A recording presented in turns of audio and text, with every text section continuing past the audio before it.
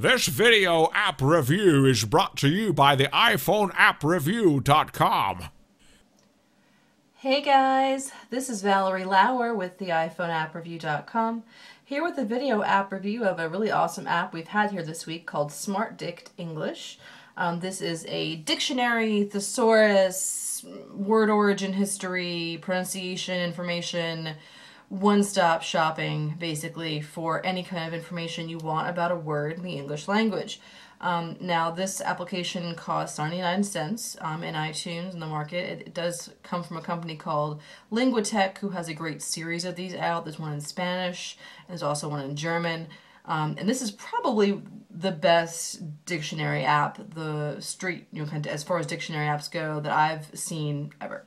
It's a wonderful universal application. It works perfectly on the iPhone and the iPod Touch, but here we're looking at it on the iPad too.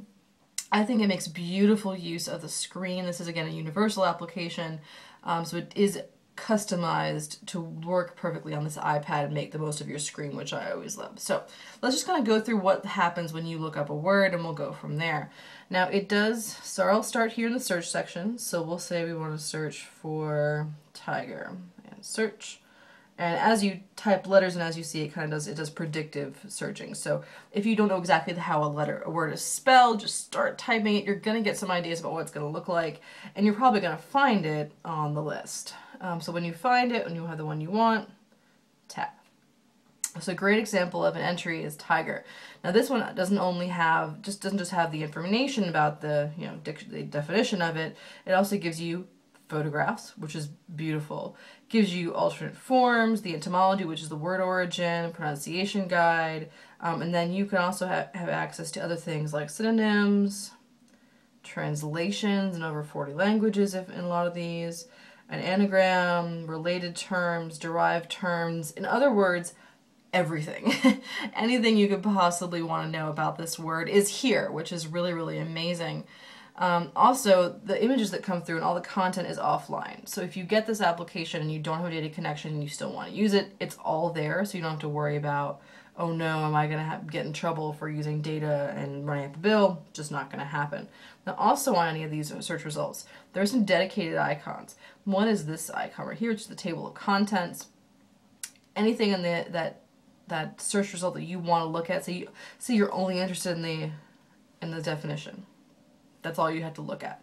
Any of the other ones you can actually minimize to get them out of your way. So you only have to look at what you want to look at and just tap it again to access it. So really, really simple.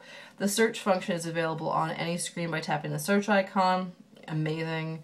There's also a great thing, which is the settings icon. The settings icon takes you through a lot of different things. It lets you make one your favorite.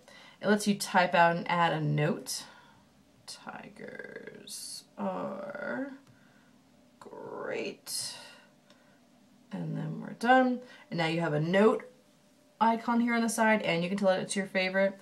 You can also go off the app to search for online images for any kind of word, any term you come across, whether it has an image or not, which is wonderful. And you can access right from here your search history, any words you've ever looked up. You can also access your favorites, any words you have as a favorite. And you can access your notes, any notes you've ever made about a word. Now some other really cool features in here, one is the font size, so you can change this to whatever you'd like it to be. That way, if you want it to be a little bit bigger so it's easier to read, you definitely can, especially if you're using that smaller screen on the iPhone, that can come in handy.